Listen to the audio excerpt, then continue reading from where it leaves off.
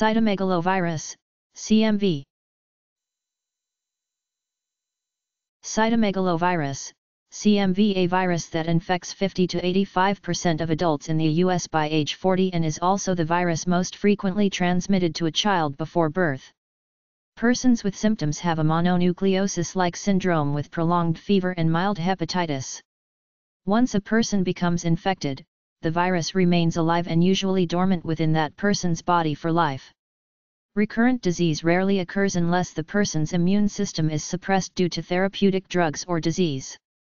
CMV infection is therefore a concern because of the risk of infection to the unborn baby, people who work with children, and immunodeficient people such as transplant recipients and those with HIV.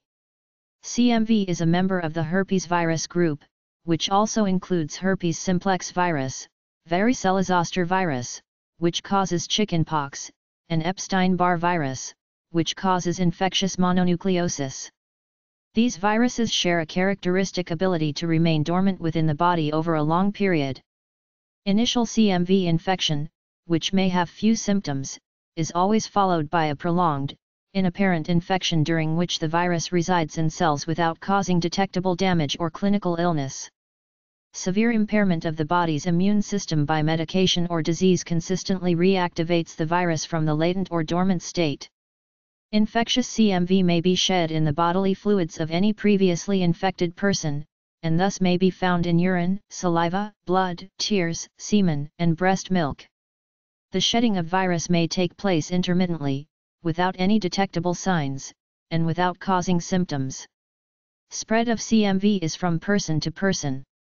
Infection requires close contact with a person excreting the virus in their saliva, urine, or other bodily fluids. CMV can be sexually transmitted. It can also be transmitted via breast milk, transplanted organs and, rarely, blood transfusions. Although the virus is not highly contagious, it has been shown to spread in households and among young children in daycare centers. Transmission of the virus is often preventable because it is most often transmitted through infected bodily fluids that come in contact with hands and then are absorbed through the nose or mouth of a susceptible person. Therefore, care should be taken when handling children and items like diapers. Simple hand washing with soap and water is effective in removing the virus from the hands.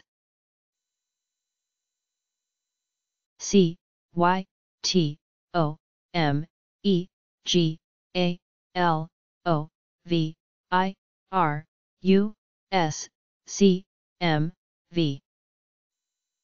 Cytomegalovirus, CMV.